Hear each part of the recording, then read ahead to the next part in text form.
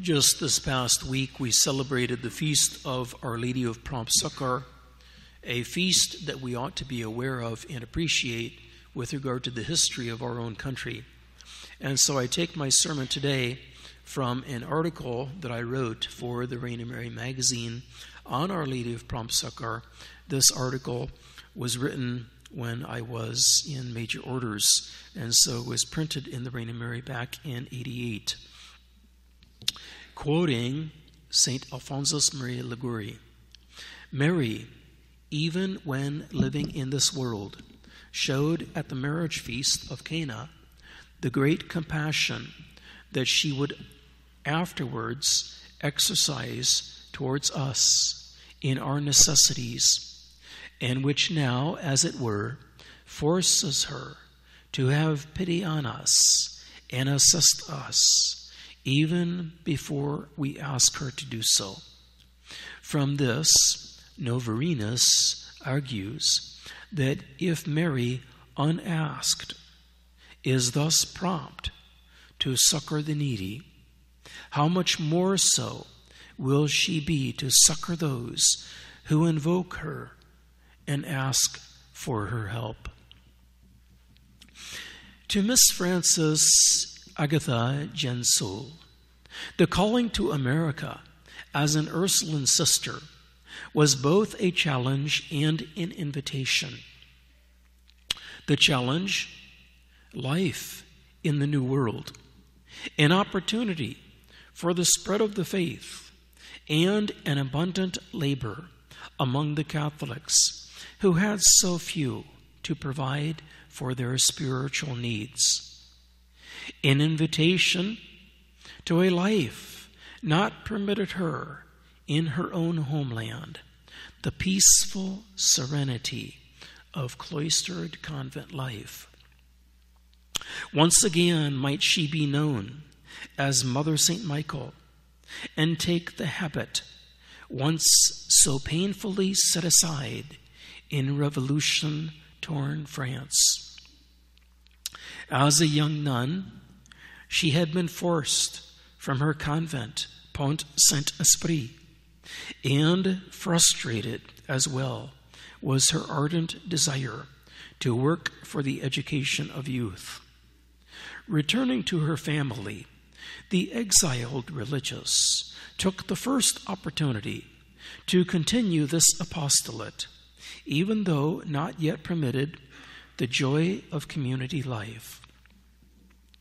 The opportunity was afforded when, with the worst of the revolutionary spirit spent, a more stable government tolerated her opening of a boarding school for girls in Montpellier in 1802. Her endeavors, so well cultivated in her young students, those qualities called forth by her religious institute, that this spiritual daughter of Saint Angela de Merici was shortly called upon by Monsignor Fournier, Bishop of Montpellier, to revive the Episcopal city's Ursuline convent, suppressed at the time of the Revolution. Yet at the same time came a plea from across the Atlantic. Mother St. Michael's cousin, Sister Christine Madier de Saint-André, implored her help at the Ursuline convent in New Orleans, where she had dedicated herself to Christian education even before the outbreak of the French Revolution.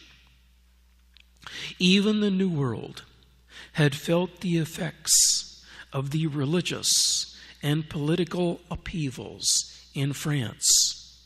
A new revolutionary spirit replaced the influence of Catholic Spain. Only a handful of nuns remained in the midst of the now overwhelming duties.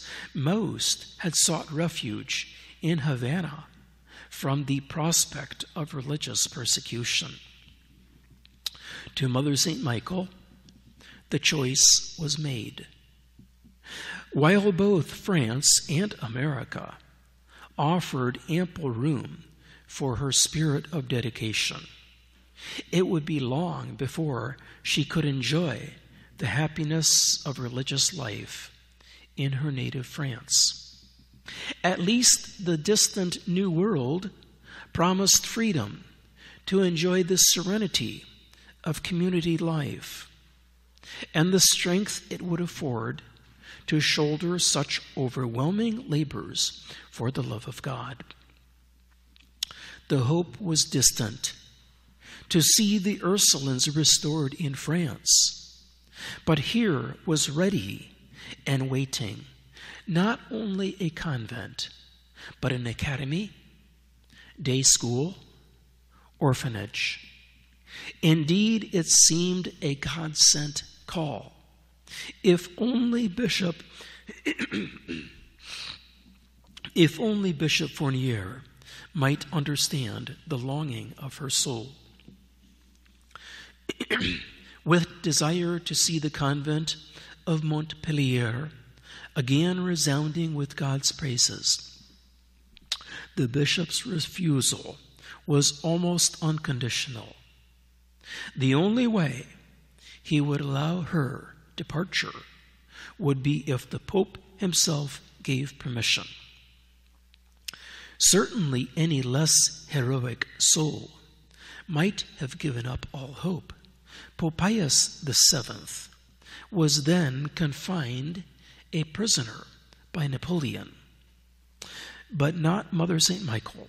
In her plight, she pleaded to Our Lady and promised to spread devotion to her in New Orleans under the title of Our Lady of Prompt Succor if she received a speedy and favorable reply from the imprisoned pontiff. Was it Our Lady's desire to be venerated in the New World as Our Lady of Prompt Succor the reason for her prompt response to Mother St. Michael's pleas? Her letter did indeed reach the Holy Father, and a favorable reply was forthcoming.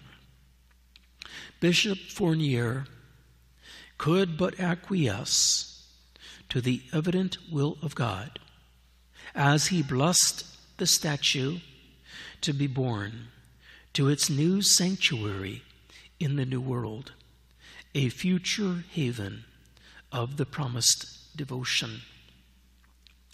Nor was this the first and only time Our Lady had interceded with her prompt assistance, the New Orleans Foundation. Sister Saint Andre had prayed before a similar statue of Our Lady, secured from the lumber room of her French convent, asking prompt assistance in obtaining permission to come to America, in spite of the difficulties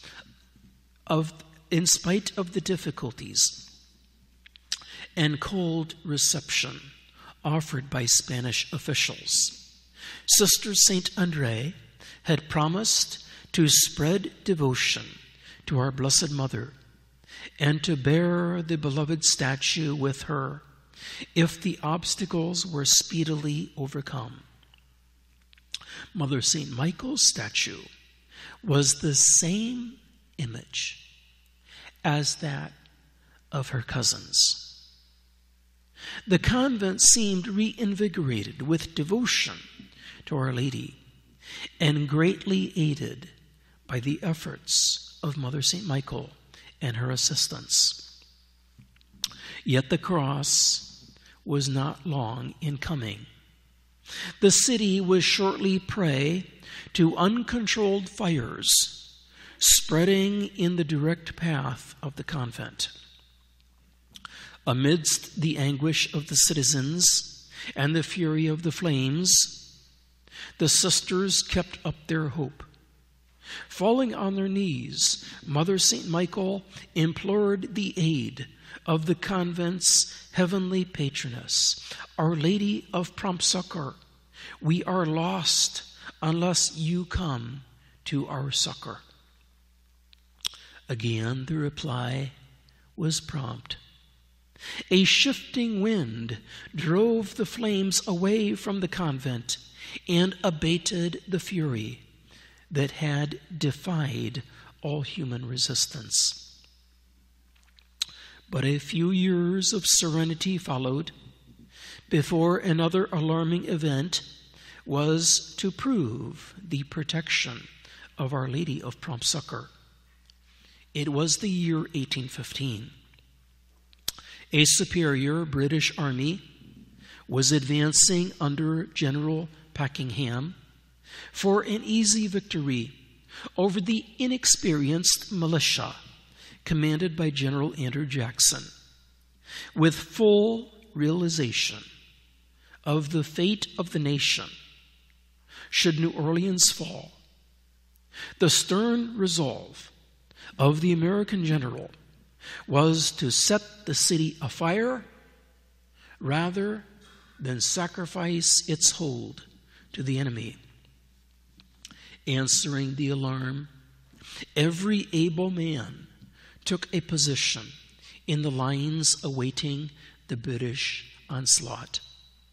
With no less valiant an effort did the women of the city gather before the statue, the shrine of Our Lady of Prompt Succor. Having spent the entire night kneeling in prayer and imploring Our Lady's protection for their husbands and beloved, these resolute women trustfully laid the fate of their city at the feet of their heavenly advocate. With the beloved statue placed over the altar, the very Reverend Monsignor Dubourg began the holy sacrifice to call down the blessing of the God of hosts. The most solemn moments of Mass arrived. With the distinct clamor of the bloody fray in the distance, Domine non sum dignus, the hushed moment of the communion, time seemed to stop. The silence was short-lived. The frightful volley of distant muskets could no longer be heard from the city's trench line of defense. Instead, cries of jubilation and exultant shouting filled the streets. The chapel door burst open as a soldier of the city's defenders cried out, "Victory, victory." At once the Te Deum was intoned and taken up by a wave of grateful hearts. General Jackson himself soon came with his officers to express their gratitude for the sisters' prayers, which he had personally requested. He publicly acknowledged the intervention of heaven and shortly afterwards assisted at the solemn Mass of Thanksgiving. Since then, this solemn Mass of Thanksgiving has been offered annually by vow in the city of New Orleans. Pope Pius IX instituted the Feast of Our Lady of Prompt Succor in 1851 for the New Orleans Archdiocese. The shrine was further honored in 1891 as Pope Leo XIII decreed the solemn coronation of the miraculous statue, the first such ceremony to be held in the United States of America. Such honors clearly show that devotion to Our Lady of Prompt Succor is not a mere commemoration of the past. Whether our needs be momentous or simply the daily trials of everyday life, we ought to turn to her with childlike abandonment and trust. For those of us here in America, the devotion to Our Lady of Prompt Succor is a heritage of our Catholic faith and a shining ray of hope. In the name of the Father, and of the Son, and of the Holy Ghost, amen.